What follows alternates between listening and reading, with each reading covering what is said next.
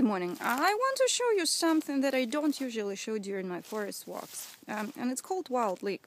I don't show it just because it grows very fast, and then it's hard to identify it because the other plants come out of the grass, come out of the ground, and some of them look absolutely identical, like the wild leek. Okay, so here it is. Can you see it? So, and it's perfect example. So I'm gonna pick wild leek, and I'm gonna pick the leaf of trout lily.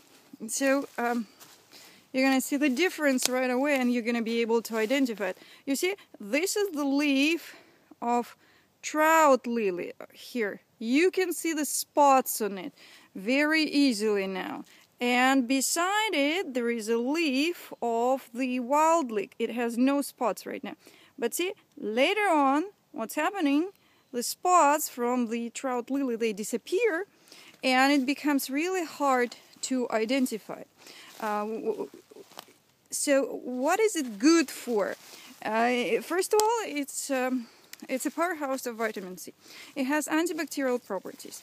If you eat it, just a few bites can kill. Oh, I'm not eating the right thing. Sorry.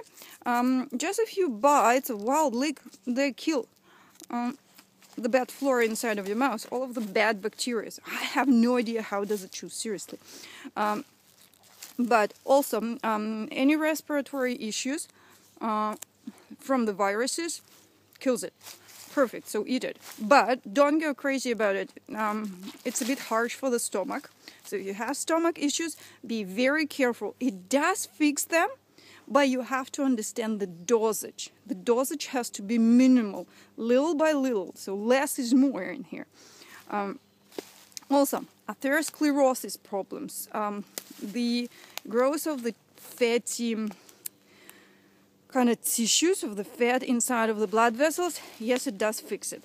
Also, and the hypertension connected to it, yes, it does fix it because it takes the growth away. For women, it's good for thyroid problems. It fixes them. So if anybody has problems with the thyroid, I would suggest you to pick the wild leek now. And either ferment it or dry it. These are the best ways to keep it, to preserve it. I tried to freeze it.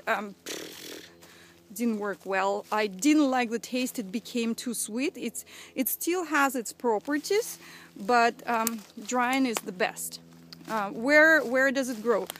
It grows in the woody area. In the, I hope you can see it. It's the beginning of, it's the bottom of the sunny south hill, and later on, as I said, it becomes very difficult to find out the difference between the wild leek and the trout lily. It is also called bear leek, and the Greeks believe that man received the power of the bear from wild leek. It is also called wild garlic. In Russian, it's called kalba or черемша, and it was, when USSR existed, it was in USSR's Red Book, meaning that it had to be preserved due to its amazing properties. So when you are picking it, please, when you see the whole bush, pick just a few leaves.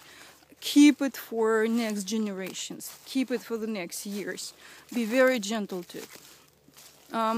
So what else does it help with?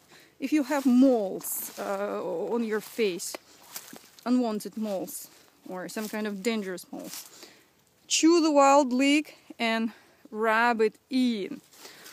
What else is it good for? Oh, rheumatoid issues.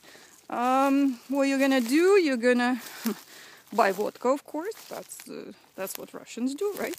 And mix it with vodka and wait it for 10-14 days, and you can rub it into the rheumatoid places that have rheumatoid pain.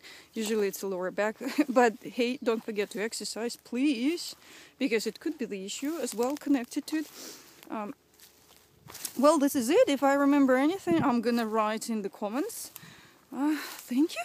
I'm gonna show you something else next time. Bye. Have awesome day.